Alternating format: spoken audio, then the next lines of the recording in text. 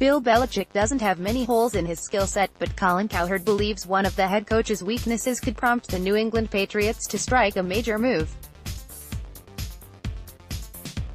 The Patriots reportedly were aggressive in their pursuit of Odell Beckham Jr.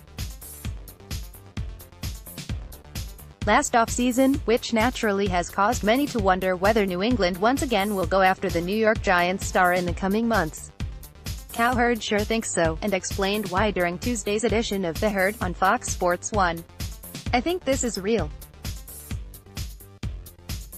Belichick has a hole drafting wide receivers. I don't think the pursuit is over, and I don't think grabbing a dynamic playmaker for Tom Brady in his final years is a crazy thought." At Colin Cowherd on the Patriots' reported pursuit of OBJ. Pic.twitter.com/Louviers2L. Herd with Colin Cowherd, at The Herd, February 19, 2019. There's no denying the Patriots' unimpressive track record with drafting wide receivers over the course of the Belichick era.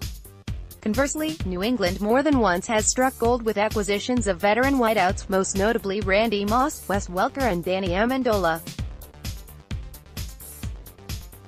Beckham has established himself as one of the NFL's top receivers in recent seasons, and his ability to both stretch the field and go across the middle would allow the 26-year-old to be easily integrated into the Patriots' offense. That said, the Giants haven't provided any indication that they're actively shopping Beckham at this time.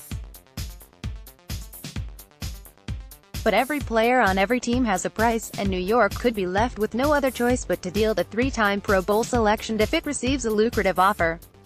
With New England's draft capital in mind, you can't totally rule out a Beckham blockbuster. Thumbnail photo via Danielle Parhiskern /NorthJersey.com via USA Today Network.